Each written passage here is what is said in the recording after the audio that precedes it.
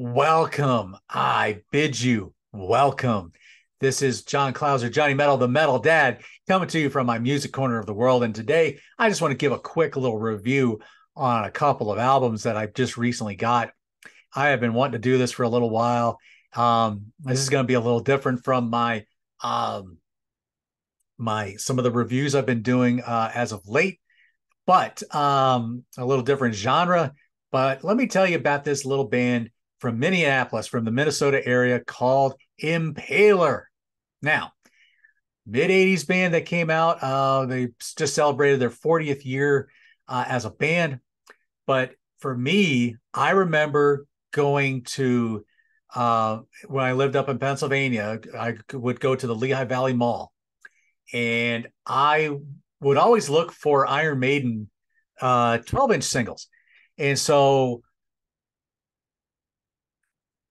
sometimes they have them in really good shape. Sometimes they were really beat up because most of those singles were usually like just paper, and so they'd be all ripped up or they'd be all bent up or whatever. So, but around the Iron Maiden is the Rock Eye, and I kept seeing this really weird album cover by this band called Impaler.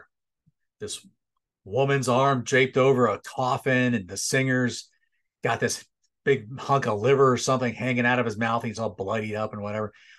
And it was this 4-song EP called Rise of the Mutants. And I've been really kind of wanting to get this, thinking, oh my gosh, I might really irritate my mom if I got this one. But I eventually did, and I kept putting it off, and I got it. And it's just a 4-song EP, two songs per side, only about 8 minutes long. It's not really long at all. So very rough recording, very raw. It was released on Combat Records, and it was just very raw, very very raw. Like they just went for it in a room, and then there's a lot of feedback on the guitars and stuff like that. But so for the 40th anniversary of this album, they recently came out with this. I apologize for the glare, but this is the 40th anniversary vinyl edition, and this was released on Rarebird Records. And I don't know how they got the recording for this, because I have a CD of Rise of the Mutants somewhere in my mess. I just don't know exactly where. And you could tell it's a vinyl grab. It's not, you could, I'm not sure if the release I got was an official release or if it was a bootleg, but anyway, so you can tell it's a vinyl grab, and there's so the sound quality's, it's okay. It's not bad, but you can hear it. But with this, let me just show off the vinyl here. So so that's the vinyl. It's this blood splattered look.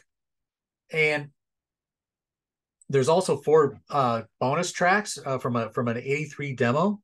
But let me talk about the album first. So Rise of the Mutants had 4 songs. It starts off with a very fast blazing track called Shock Rock, only about 1 minute and 50 seconds long, very short. Then you go to Crack That Whip. And again, just a song that it's got this really catchy vibe and lyric sound. And I love the riff. Even though the riff is so feedback drenched, it's just a cool riff, a cool groove. I really dig it. Then side 2 of it would kick off with the song Impaler. Again, very driving song, very, very pulsing and just in your face, kind of a mix of maybe some punk rock, a little maybe touch of Nawabum, the new wave British heavy metal, early metal, stuff like that. But man, great track. Heaven's Force ends it. Another 4 really great songs, fun songs to listen to.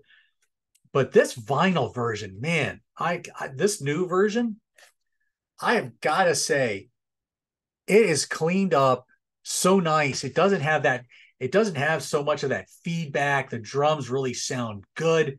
The bass sounds good. Everything sounds fantastic on this album. Um, the second side from the 83 demo, which doesn't have as much feedback, it doesn't have that really raw sound. But it sounds like a really good clean recording. A Vicious Dreams, Island of the Damned, Who Runs the Asylum, and Breathing Down Your Back. 4 great tracks right there. Really solid album. But as someone who has listened to Rise of the Mutants since 1985 at least, or 86, something like that, whenever it was I got it, I'll tell you, it's always been something I go back to now and then. It's really that much of a fun album. They would come out with their first full-length album in 1986, I believe.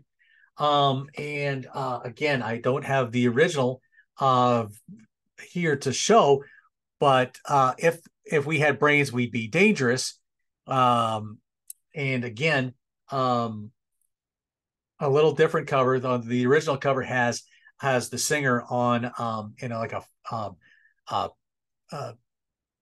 a straight jacket and with blood kind of coming out of his mouth.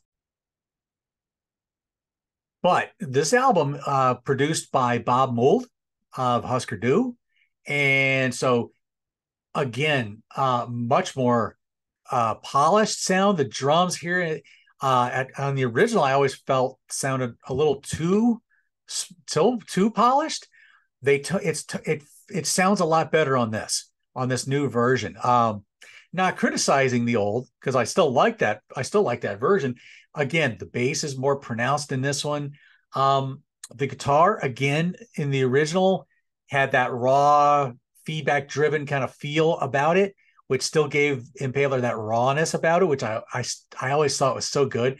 Bill Lindsay's voice is, man, he just spits out these lyrics and just seething stuff. Really good album here. Bloodbath kicks it off. Great trap. Puppet Master, just in your face. City in Chains kind of slows down a little bit. Wasteland's what slows down a little bit. Nice acoustic guitar intro, and then it kind of slows down with a nice heavy riff. They do the Stooges' Search and Destroy, Assassin, another in your face song. Pretty much all this album is all in your face. Speed Thrills, Witch Queen, Dancing on the Edge, Metal Messiah. I mean, this is just a fantastic full-length album that they would come out with. Again, these albums are just, they sound so much better. Again, not criticizing the originals. The originals sound good on their own as well.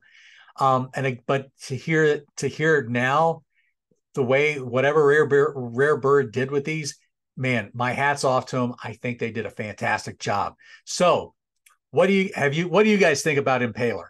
I'll have to be honest, after this album, after If We Had Brains, We'd Be Dangerous, I'll be honest, I didn't follow along with them quite as much.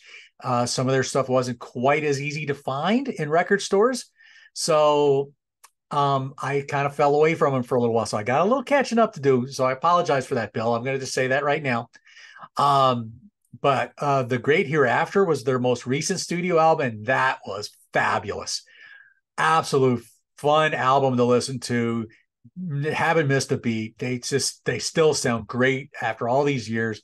Again, just like just hanging out with a good friend is really what Impaler's music's like. I really enjoy it. So I really need to catch up on their other albums that they've done, because they've done a number of them. So what do you guys think about Impaler?